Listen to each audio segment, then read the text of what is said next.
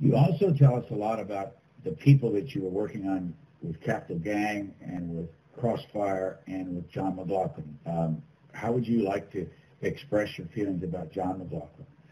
Well, I really do a lot with John McLaughlin. I was present at the creation of the McLaughlin Group, and it was getting started.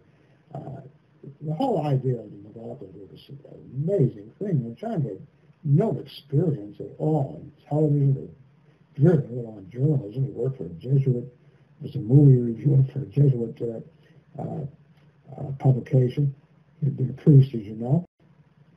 And so I was there at the beginning, and as John grew, as the fame of the program grew, and John grew in hauteur and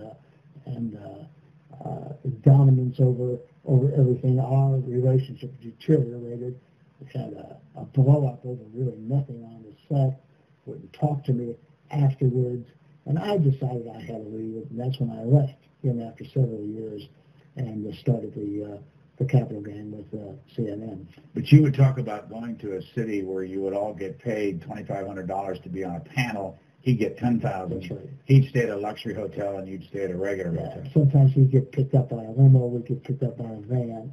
But Jack Germano was one of the originals on the Capital. He wouldn't have any more. He wouldn't go on those road shows anymore. But I didn't want to, until I finally did break with him, I didn't want to completely break, and I didn't.